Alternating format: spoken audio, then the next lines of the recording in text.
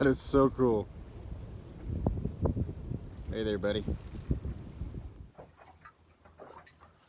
Alright, it's Tuesday, December 22nd at 10:55 p.m.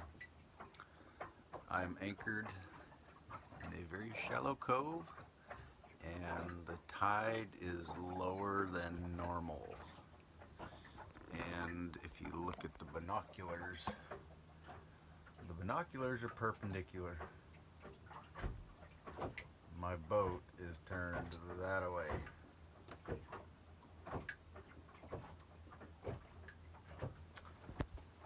Fortunately for me, the tide just changed a few minutes ago, and it's slowly going to be coming back up, but this is nerve-wracking.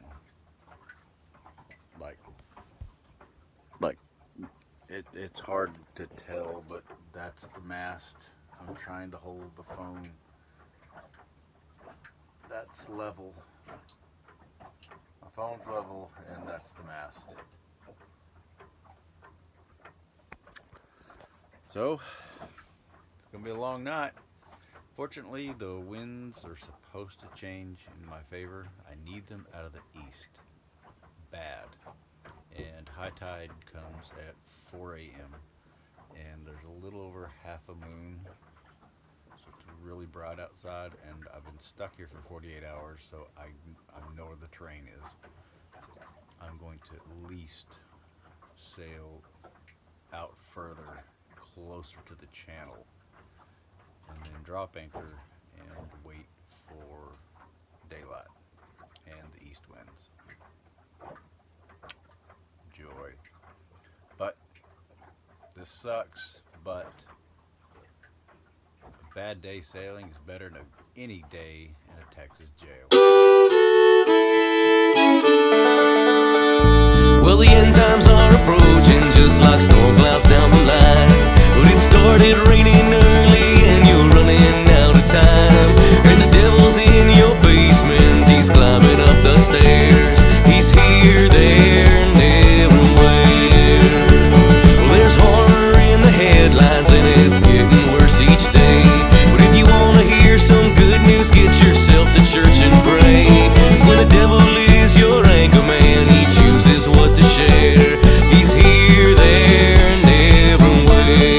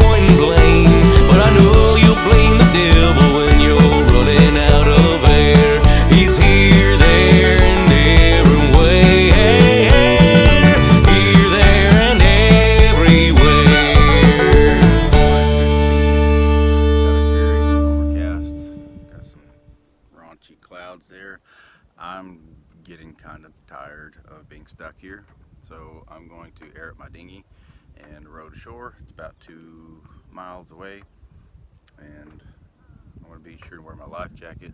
There's a riptide current warning, and I'm going to take that very, very seriously. Wish me luck.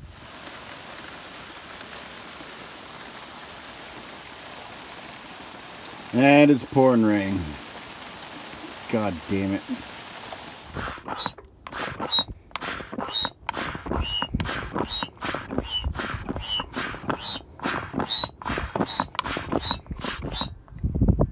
Cleared up. Okay, got the dinghy in the water. It's 400 pounds and 4 horsepower motor. Got my oars, got all my leads. That gas can's not relevant. I'm getting rid of it. I don't need it. My engine comes with one. And I took my old monocular out of here. It's waterproof safe, so I got my cash and my keys and wallet. I'm gonna put my phone in here while I travel, and a charger, and of course a spare bottle of water. Why not? And now I see why I'm aground. Freaking rudder's out of the water. But that's what my little boat looks like from here. And these dinghies are so cool. I've never been on one like this. Just put them all together. You sit there and row your boat. So I got about 2 miles. I'm gonna head that way and then that way.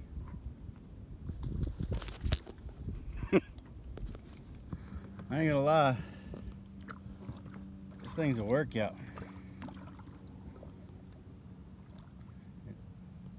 It's not as efficient as a kayak or a canoe, and it's taking some getting used to the coordination. If I get off course, having to correct. And sometimes I go backwards and sometimes I go forwards. I ain't even gone 5 minutes. This is a hell of a workout. And these things just fold up so cute. And there's the boat. And here's me just floating into the wind.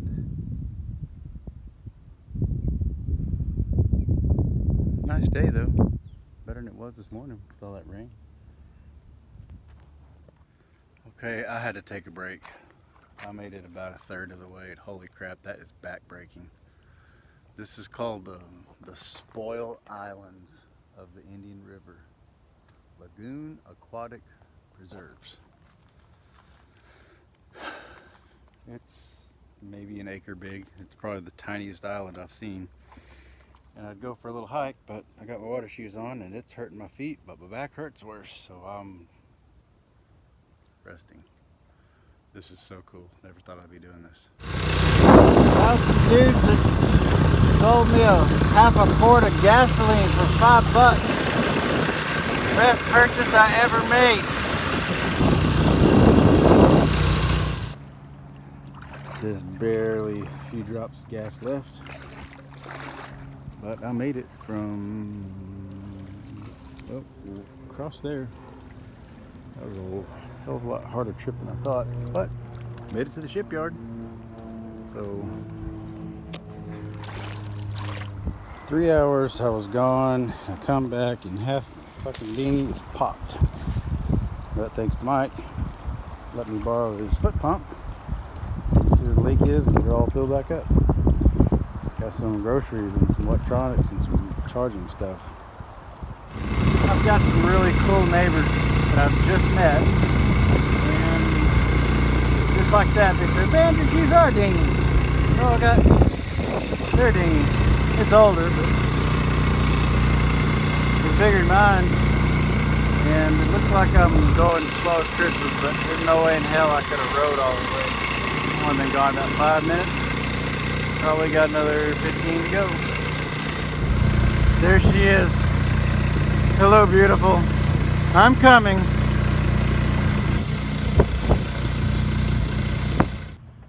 Okay, finally made it back. Got my engine compartment open. Picked up this bad boy called the Rugged Geek IntelliBoost. RG2000 Sport. It's got these cool jumper cables. Got all kinds of, got a little light on it, USB stuff. There's another charger. You can either charge it from the wall, you can charge it from your phone or your vehicle, 12 volt. But I'm going to get it hooked up to the starter and see if I can get this bad boy started, my main engine, because I've got about 30 minutes till high tide and I'm going to need every inch of water I can get. God dang, it worked! So there is 97% left, like 3% started on the first try. Hell yeah! Alright, it's Christmas morning, about 3 a.m. and I'm in this cove still. And the wind is out of the northwest. And I'm in the ICW and it's pushing me further to shore. I mean, I'm not in any immediate danger, but wow, this is a rough ride. Like, it's ringing my little bell over there. Like, I'm in, tide's down, so it's like probably 2.5 feet of water, but the waves are like crashing over the boat. This is wild. Morning. Good Merry Christmas. I survived. That was a hell of a storm. And it's freezing cold now. Not quite freezing, but for Florida it's 37. And I got my little Mr. Heater here. And the storm just tossed shit all over the place. And wow. I got to sleep a couple hours. And then I passed part of the storm, waiting on the tide to come in, talking to Hayden. That was really nice. And I only managed to lose, I think, a water bottle. I got everything out of the dinghy. I haven't started the engine. I left the little portable engine on the dinghy, and like on the 5th or 6th try, it fired right up. So I let it warm up and burn any water it might have collected in there. It's nice. So I got all the decks somewhat sorted out. The cabin's just a wreck, but I don't care about it because it's not going anywhere. So I'm trying to wait on the wind to die down, and I'm turned perpendicular to the wind now. I'm gonna get the dinghy turned over, get it all cleaned out, get the motor back on it. I've got 200 feet of rope rode on each anchor.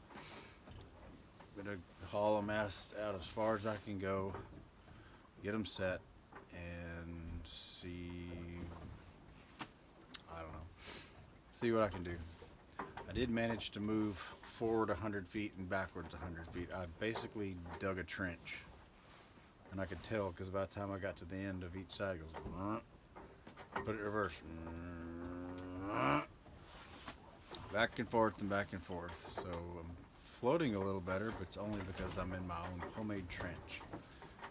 So anyway, we'll see how it goes. Hopefully I'm still not gonna have to call a towboat.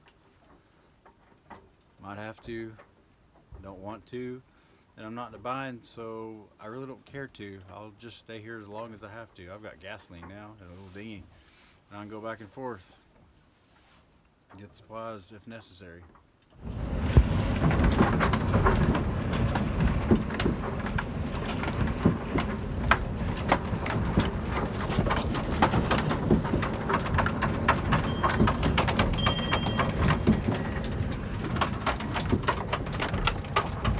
That wasn't me. Hits on the starboard side, and the port side is just damn near in the water. It's maybe a foot out, but occasionally it gets up really, really close. I've got my anchor up front, nothing in the back. It's not spinning me around. So I've got all my valuables really expensive valuables in my Pelican case. And I've got my life jacket on in case this sucker rolls. And this is going in the case right now.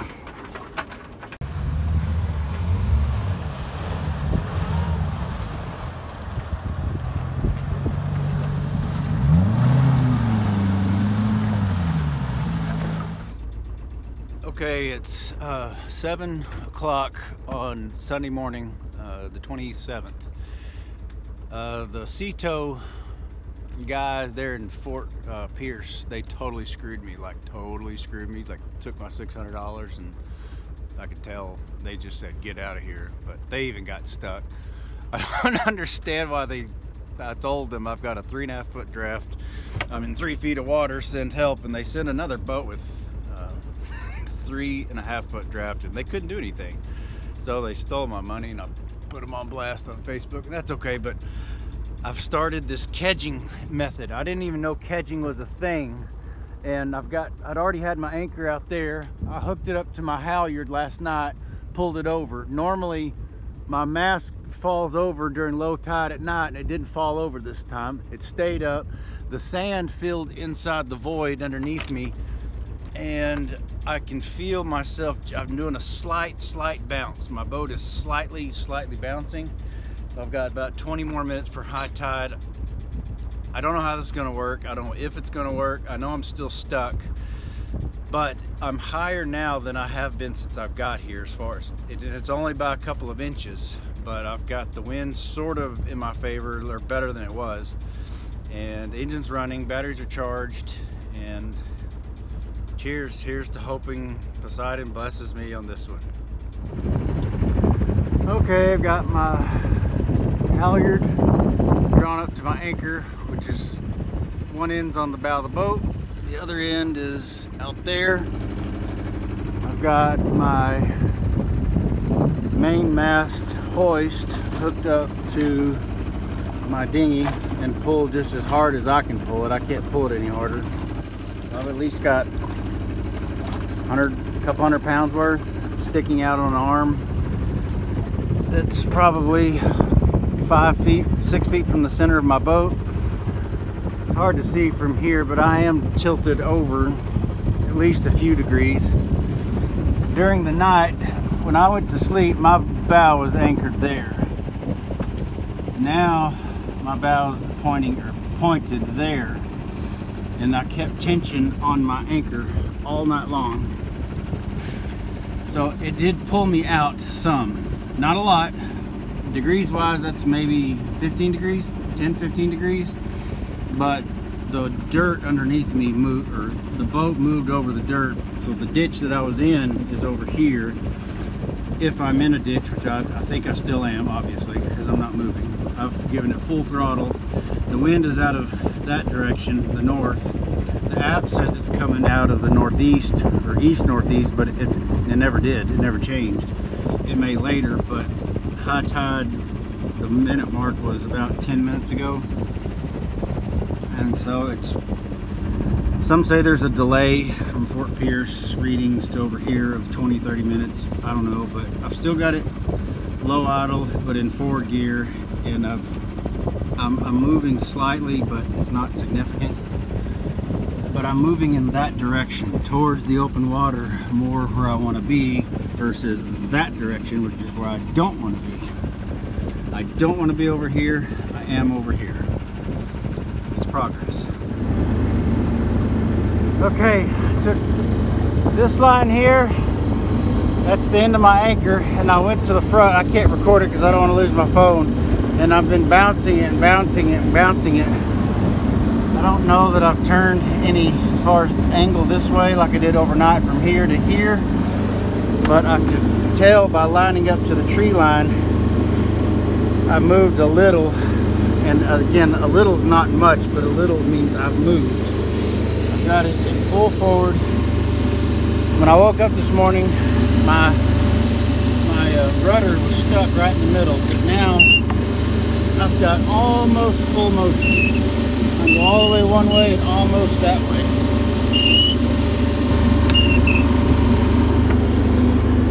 So I don't know what else to do but just keep trying, and I'm gonna get it. Okay, I'm still technically at high tide, although it's not coming in anymore. It's going to be very shortly going back down. There's the shore where I don't want to be. That's higher, or I'm sorry, higher sand, which is shallower water. That's where I want to be. The mast, if I can hold this steady enough, is tilted this way slightly. It's hard to get it in the camera angle, but it is tilted, which is the way I want it. Again, when I went to sleep last night, early this morning, my bow, this center line, was looking at that. Right at that, there's a piece of the land that sticks out there. And this morning, after keeping my halyard tied to my anchor, which is out there, I'd say 100, 120 feet maybe. I've got the other end. It's loose now, but I have it on my cleat, and I've been yanking on it up and down and up and down, making the boat rock. And what it did overnight is, as it was rocking with that tension on it, the sand is filling up, and I think that's the only reason I'm not still way over here, because again, it's hard to tell from the camera, but in reality, the distance from this front of my boat to right there where it was to aim, that's at least 15 feet. To me, that is very, very significant to move a 14,000 pound boat 15 feet just by utilizing leverage and an anchor. So a lot of my critics are calling me a whiny bitch, and I think it's hilarious because I'm actually not whining. I'm holding assholes like the branch of sea tow accountable for, you know, if it's one thing, if you can't help me, I told them I don't have the $2,500, $3,000 that they said it could cost. I don't have it, and I was up front with them. I mean, it's one thing if you can't help me, if it's going to cost that, say, dude, I'm sorry. Maybe call the Coast Guard, or I can't have my guys working out there all night for, if you can't pay the $3,000. That's fine, but to take the $600 after I deliberately told the guy that I was in 3 feet of water and his boat shows up, he's got a 3.5 foot draft himself, and he gets stuck, and to take my $600 after pissing over the side of his boat, you know, if it doesn't bother me personally because we're both dudes and I've done it myself in the field 1,000 times, but at least I knew the guys I was working with and I had some little bit of discretion about it. He had no idea if London was in the, or if I had a girlfriend, or he didn't know if there's any women there at all, and it's just really crude. Treasure Coast sea tow. Yeah, don't recommend y'all. Never use y'all again. I'm not mad at Sea Tow themselves, the franchise, or the overall group. You know, they didn't know necessarily, but anyways, this exercise is helping me mentally, because from the time I wake up to the time I go to bed, I'm thinking about new ways. And every time I go to sleep, I thought, well, I've thought it all through, and there's nothing else I can do. And when I wake up and I've done my research, I get a new idea. At the moment, I think I'm out of ideas. But it never fails. The last 5 or 6 nights I've been here, when I wake up or during the day thinking through this, I come up with another idea. I don't know what the next idea is going to be, but I love the thinking exercise. This is the best recovery I could possibly ask for parental alienation and the bullshit treatment from the family court. If you're suffering from depression or anxiety and anything that is harming you, maybe sailing's not your thing, but I can just firsthand vouch for sailing. This is working for me. If you can try it, it's not that expensive, and yes, you're gonna screw up a lot, but I'm on a boat in the middle of the ocean during a pandemic, away from everybody. Yes, I'm stuck, but god dang, I'm happy. This is fun. Now I've got some real measurements. We're about 2 hours past high tide, and I took my dinghy out. Didn't even have to start the motor. We're so shallow. I used that pole, and I pulled my way with my other spare anchor. And I stood over here. Let's go up there.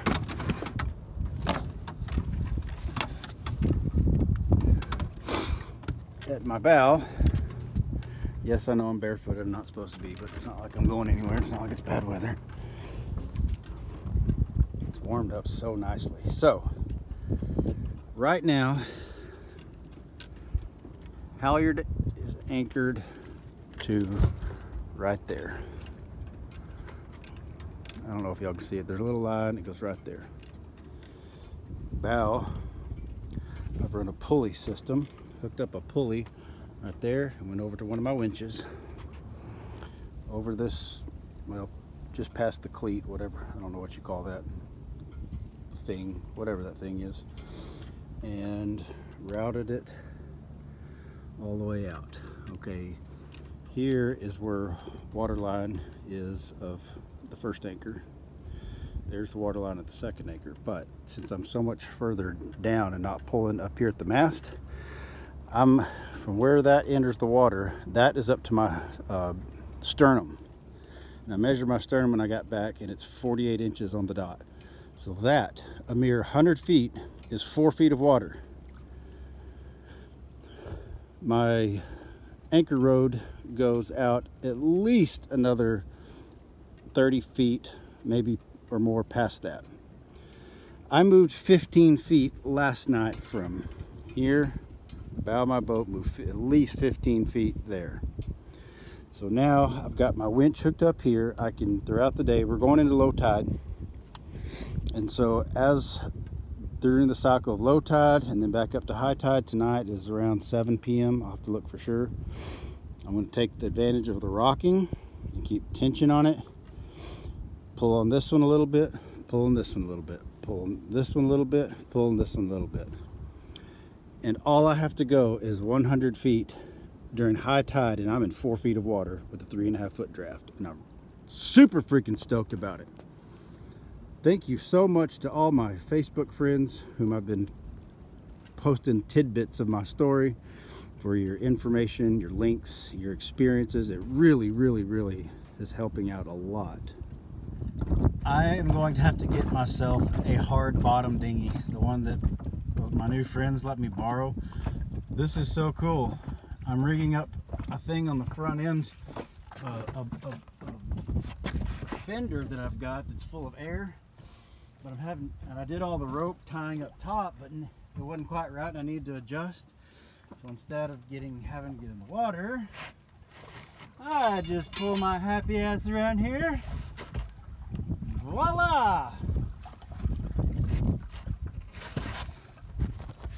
And now I can show you what I'm. Whoop, there I go. Almost got ahead of myself. I've got a rope tied off there to the front of this thing. This thing's full of air. I've got a rope going up to the side there and one to the other side. I pulled up kind of tight on that one. And now get my happy ass back around this side.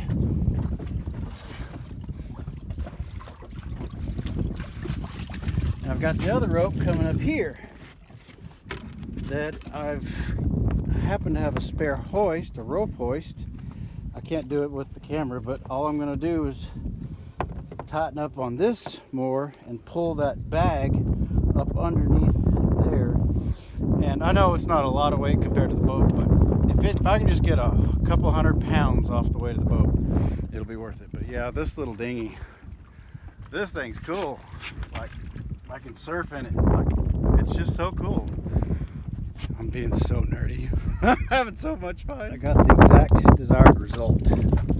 Right now it's still sticking up a little bit out of the water, but the lower blue line is the water line. And I'm at least 3 or 4 inches below that, and I'm at low tide. So at high tide, I can't point because I'm holding on for dear life. Don't want to drown in 2 feet of water. But I was able to pull on my hoist, and it doesn't look like it's tied, but believe me, I don't know. See if I can tighten it up some more. Okay, I was able to, okay, I got it tighter now. Even better. So I've got like a bikini on it, and as the water level rises this afternoon or tonight, it's going to be dark whenever tide comes in, but I think I'm I'm gonna at least try to get out. But that little balloon, even if it's only 100 pounds it takes off, that's better than nothing. I'm to the point now,